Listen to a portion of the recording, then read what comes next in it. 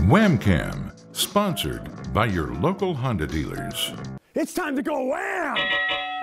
All right, folks, you've heard the phrase, pull the wool over your eyes, when you kind of cheat or deceive someone. What do you think the origin of that is?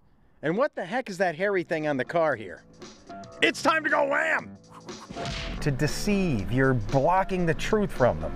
Did you ever do that? Definitely.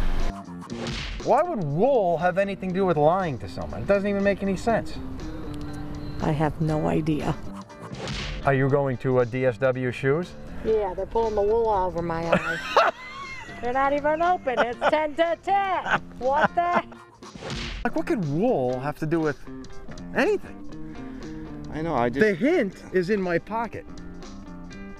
Dun dun dun dun dun dun dun dun dun dun. Why didn't you pull the cotton over their eyes? Why didn't you pull their glasses over their eyes? I guess wool was the best thing they had. So it's some type of deception through wool. Yeah. Do you do that often to your wife or no? Never. I do. Does that make me a bad person? No, just admitting it on TV makes you a dumb person.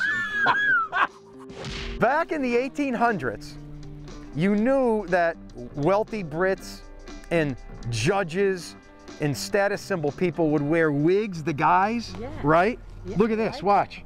They'd wear wigs and they try to impress everyone. Oh, they try to. So if you can fake out a judge or lie to them, you're literally pulling the wool over his eyes. Yes! Can't see the truth. I don't know, but you look pretty sexy with that on.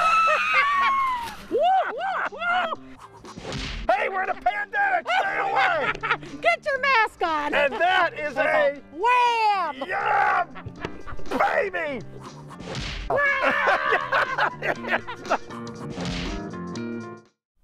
Joe always makes a new friend when he goes out and shoots his Wham Cams. All right.